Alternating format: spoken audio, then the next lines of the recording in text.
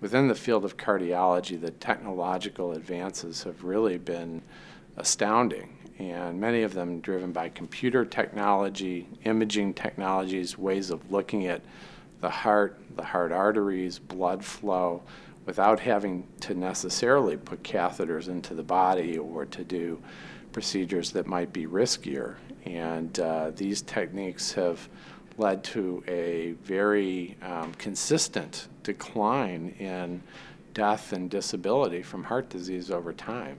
Certainly there's a whole spectrum of different cardiac conditions, but many of them have in common the fact that lifestyle modifications, the patient's own behavior, can have a real impact in helping to treat or slow the progression of the disease. And I enjoy interacting with patients about the kind of lifestyle changes they can make to help themselves. It gives you a sense of empowerment. It gives them a sense of empowerment and taking control of their own lives. And that's a very rewarding aspect of the specialty.